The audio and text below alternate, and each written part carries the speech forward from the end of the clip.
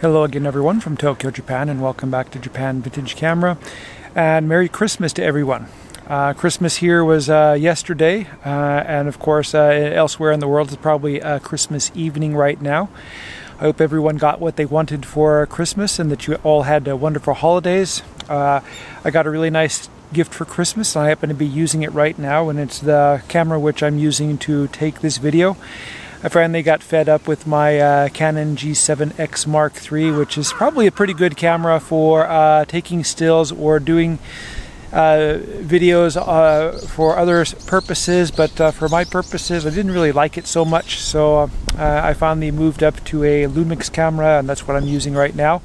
Hopefully those of you who are watching the video and who have seen my previous videos will notice some kind of improvement in the detail and the focusing and how close I can shoot with this new camera.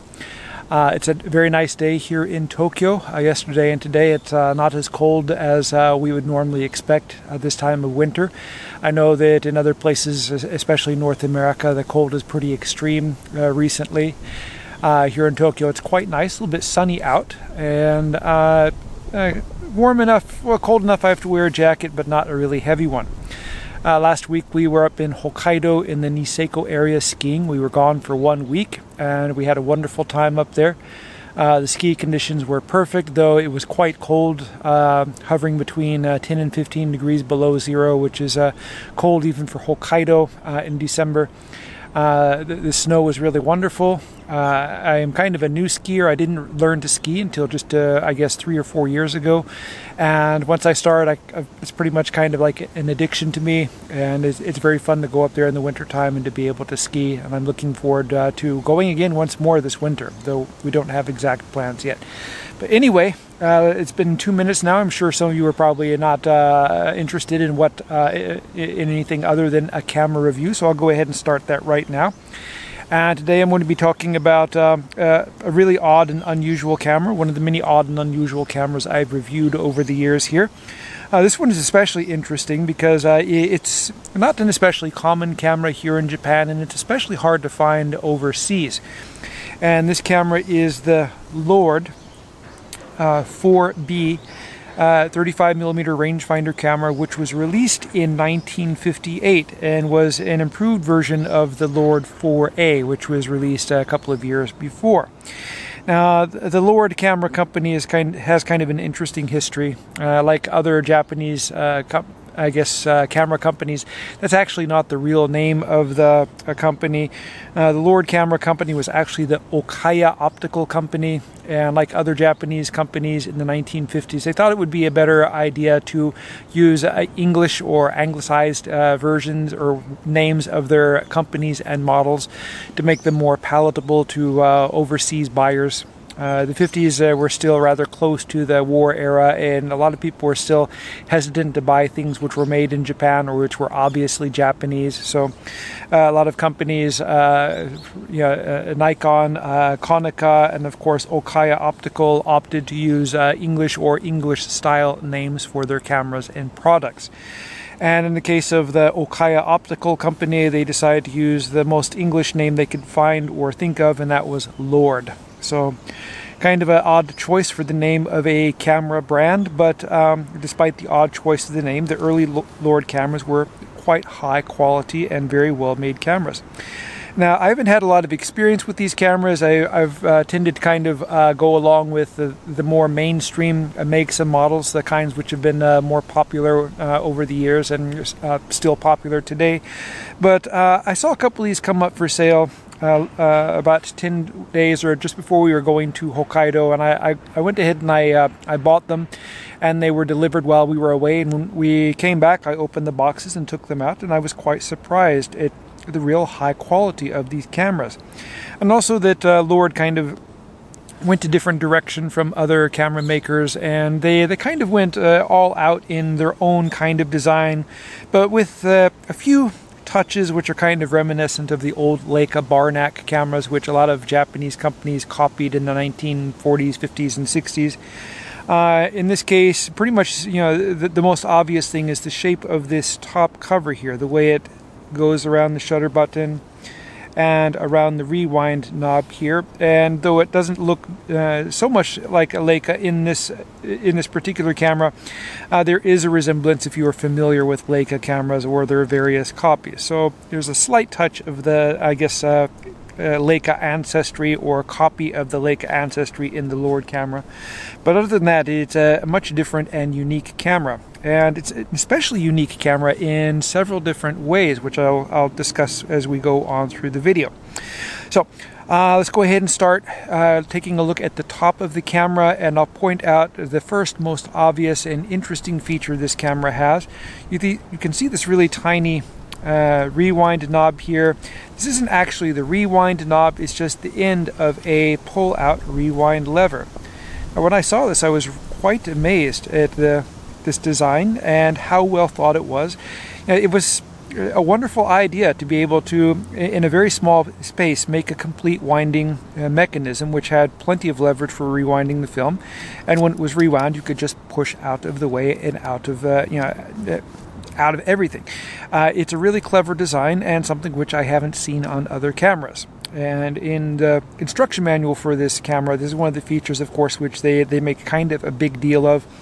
If you come across the instruction manual from this camera, it's only about 4 pages long and is written in rather bad English, and doesn't really tell you much about how to operate the camera. It just kind of describes the features, and I guess they assumed the people who would buy this camera already knew how to use the camera, so there was no need to describe how to operate the aperture or shutter speeds or anything like that. All you had to know was the unique features which were relevant to this particular camera.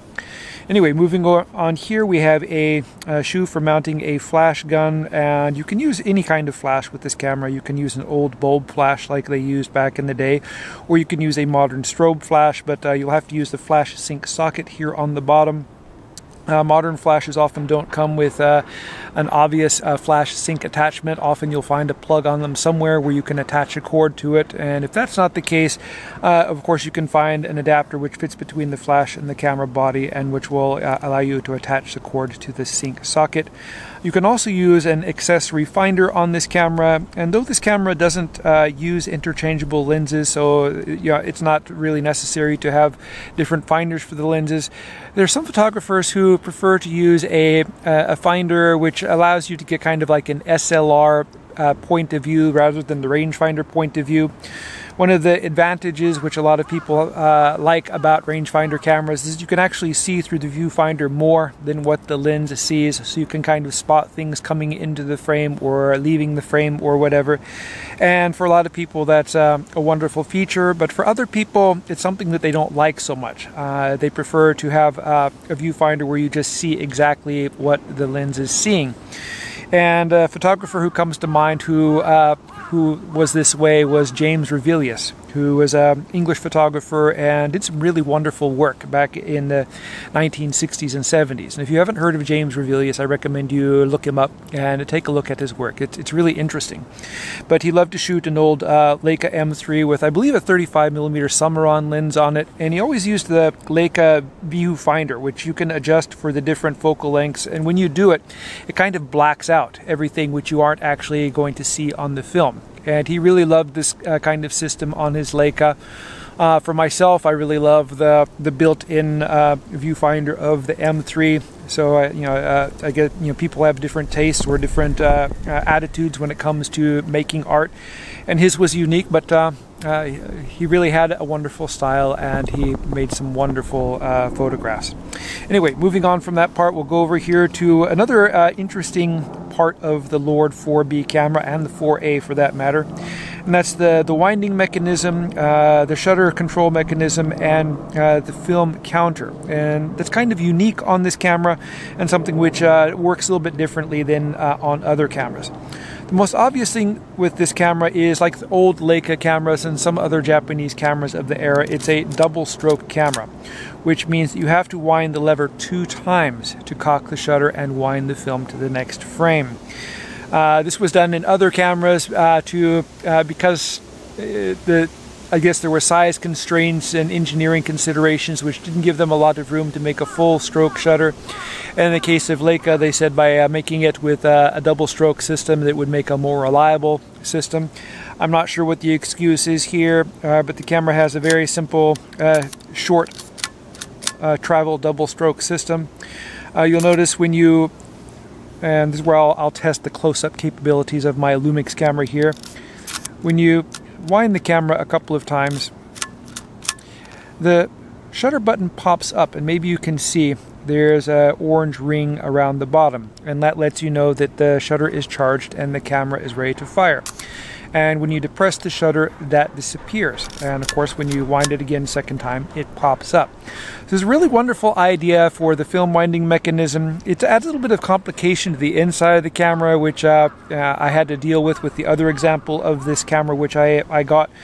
But it's a clever idea, and I really like how it's laid out. It's very easy to see, and if you don't see the orange, you can obviously see that the shutter button is pointing up or sticking up much more than it was before. It's a really great idea. Other cameras have done things like Olympus put a charge indicator in the top of the lens base here, which turns red when you charge the shutter, and other camera manufacturers have put a window on the back which lets you know when it's charged. I think the system is the best of the ones which I've seen. And the other feature here, this kind of funny little knob here that I'm pointing out with my finger, this is the film counter dial. And this was a feature which is mentioned twice by the Lord company in their manual. And what they mention is that this is a film counter which counts downward rather than upward. And this is for those people who have a little bit of difficulty doing basic math. And so you say you load a 36 exposure roll of film and you're taking photographs, and say you've gotten up to 20 exposures and you want to know how many you have left. If you use the conventional system, you have 36 and you have to subtract 20 to come up with 16. And I guess Lord thought that maybe some of the people who bought these cameras wouldn't be able to do math like that, so they introduced this system here which counted downward. So if you put a 36 exposure roll of film in here, it shows 36, and as you take photos, it counts downward. So all you have to do is look at the counter, and that shows you exactly how many frames you have left. On the other hand, this doesn't reset automatically. When you are going to reset the film counter, when you load the film, you have to push here on this dial, or this button dial. It's kind of difficult to do, but you just turn it until the number 36 lines up with the little arrow in the center. Or if you're shooting a 24 exposure roll of film, turn it until the 24 lines up, and then you can go ahead and operate the camera, and it will count downward, telling you exactly how many frames you have left to go. On the bottom of the camera, we don't have very much here. We have kind of like a dummy button on this side, which doesn't do anything. Here we have the reset button for the film rewind mechanism. You push this down, and this unlocks the film winding mechanism and allows you to rewind the film. And over here we have a standard 1/4-inch tripod socket. In the back of the camera, we have the viewfinder eyepiece, which has a nice plastic cover here to prevent you from scratching your eyeglasses. And over here we have a multiple exposure button.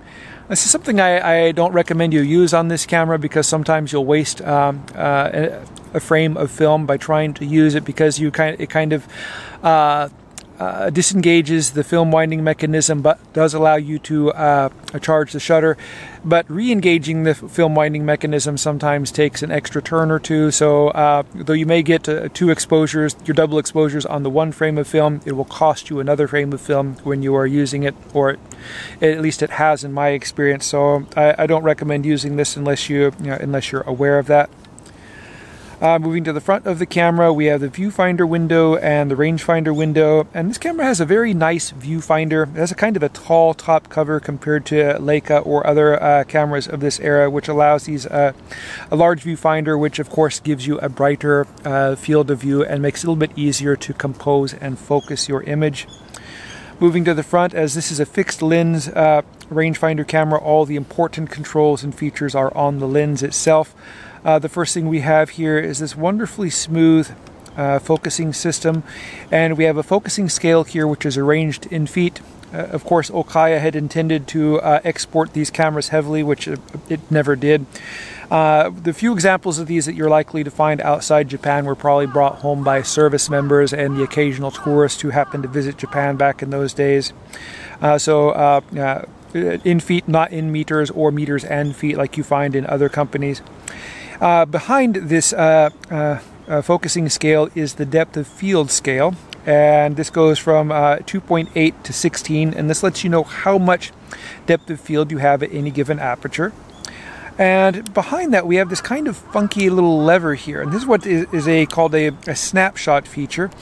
And with using the snapshot feature, if you turn it on and you are focusing, there's kind of a detent which catches the focus distance between 7 and 10 feet, which if you use it f8, pretty much this is a good, I guess what the Lord camera company thought was a great distance for taking snapshots. And with a 40mm lens, that's kind of in between wide angle and standard. I guess it probably is an effective idea, and this is one of the things which they marketed on this camera, a feature which other camera makers didn't have in their cameras. And I have to agree, I haven't seen this feature in other cameras. Some of the half-frame cameras have detents for, say, portrait or standing person or group, so you'll have like 3 focus detents plus infinity. That's a little bit more sophisticated than this. This system is simpler, and you can simply switch it off and the camera will focus without the detent, which is I think kind of a cool feature. The next thing we have here is the aperture ring, and this camera, as I mentioned, has a 40mm lens. It's an f2.8 lens, which is a improved and faster lens over the earlier 4A camera. This is a 5-element lens, and it's a surprisingly good performer. There isn't a lot of information available about these cameras, and there aren't a lot of example photos available showing what they are capable of doing. But I was able to find some good examples on Japanese sites from Lord enthusiasts, and I was quite surprised at the performance of this lens. It works really well. This camera features a copal shutter with a full range of speeds from bulb in 1 second to 1/500th of a second. And one thing about these cameras, you may notice if you buy one of these, if it's a Lord camera or another model, that sometimes the aperture will turn past, or the ring will actually turn past the maximum aperture. And a lot of people will think that's either a fault with the dial or the camera, or that you can actually open the aperture wider than the maximum aperture shown on the lens. That's not actually the case. The reason this happens is because Copal was a separate company from the camera manufacturers, and they manufactured shutters for a variety of different makers. You'll find Copal shutters on, of course, the Lord camera, on the various twin lens reflex cameras, the Konica rangefinder cameras. Lots of different ones used it. But rather than make a shutter for each and every single camera and lens design, they made a few different designs, and camera makers, of course, fitted their lenses or designed their lenses to work within the specifications of the shutter. And there are some oddball ones like this where the lens is kind of in between size. It's not the smaller size, not the larger size, kind of in between.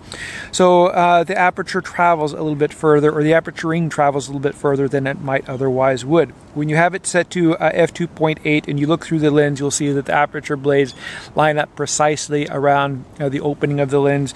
If you turn it any wider and you look through the lens, you won't see anything. The aperture actually does open wider, as if we're going to say like f2, like it might if this were a Olympus 35 wide S or a Konica 3, but since it says an f2.8 lens, of course the maximum aperture is f2.8. Now the 40mm lens, this is a wonderful lens, but there are some issues which you have to keep in mind when you are looking for one of these, and the biggest thing to look for is separation in the front element. So like lenses like the Zeiss planar or sonar, the front two lens elements in this camera are glued together, and sometimes they separate. And you can spot the separation pretty easily by kind of like a mirror effect or shiny effect on part of the edge of the lens, or the part, half of the lens, or sometimes the entire lens, where the two elements are separating. And it's very easy to see through the front. It's not so easy to see through the back. And I've shot some lenses which have had separation. I had a sonar lens and a scimitar lens, as well as a planar and a Rolleiflex, and honestly I couldn't really tell any difference in the performance of the lenses. The sonar lens which I had, which had the separation, that was one of the best lenses I've ever used, and I kind of regret selling that camera and lens because even today I still look at some of the photos which I took with that and I kind of kick myself for letting it go. But that's a thing to look for in this camera, and though it's not likely going to affect the images, the quality of the images, it will kind of affect the value because some people are kind of picky. They don't want to see that when they look in the front of the lens. So if you're looking in a camera shop and looking at one of these, make sure that it doesn't have separation in the front. If you plan to keep it as an investment or resell it in the future, if you're just going to shoot it, just go ahead and buy it and see if you can get a discount because it has separation in the lens. The 40mm focal length is a wonderful focal length. As I said, it fits in between wide angle and the standard size, wide angle being 35mm and standard being about 50mm. So you'll be able to get a little bit more on your frame of film than you would with the 50mm standard lens, but also it won't quite have that wide angle effect on your photographs. It's a really good focal length, and it became very popular in the late 60s and 70s. A lot of you are familiar with the Canonet QL17 or the Yashica GX or GL or the variety of 40mm SLR lenses which came out around that time. It's actually a really good and useful focal length, and it's interesting to see it on a 1950s camera. So I mentioned that I got a couple of these, and as you can see, this isn't a bad example of a camera. It's a fairly clean one, despite the fact it was made back in 1958. And though this isn't an especially common camera, they did make a black paint version, which I also happened to get. And I see these for sale from time to time in Japan. They're not exceptionally rare, though they are kind of hard to find. And when I got this, I was really amazed at the quality of the paint. It's kind of like the paint which they put on the early Canon rangefinder cameras, like the Canon P or the VT or the V1 series or 6 series, however you want to call them, which is actually better than what they put on the later cameras like the Canon 7 or even the Leica M series. I really love the glossy, like shiny enamel finish of the black paint on this camera.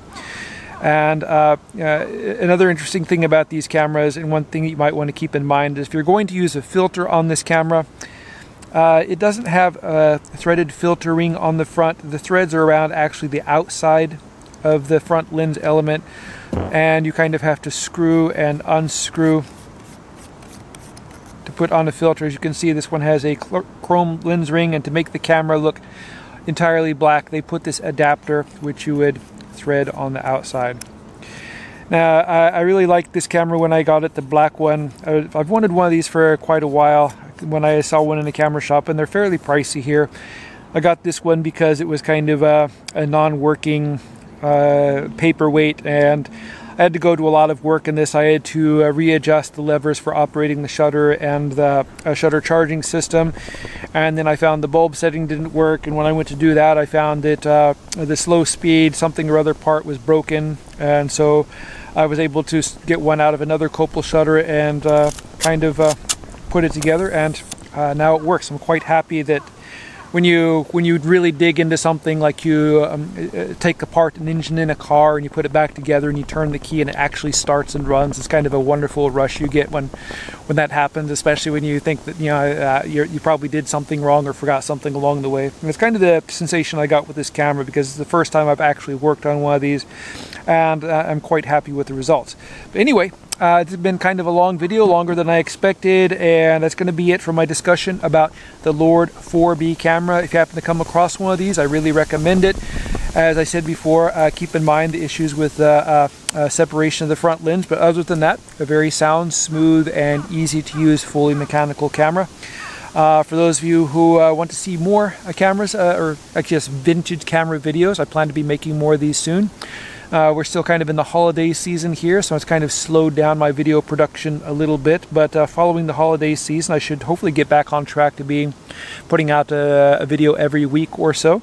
And of course, if you click the like button, that really helps. That gets a few more people here to enjoy looking at and hearing about vintage cameras and film photography.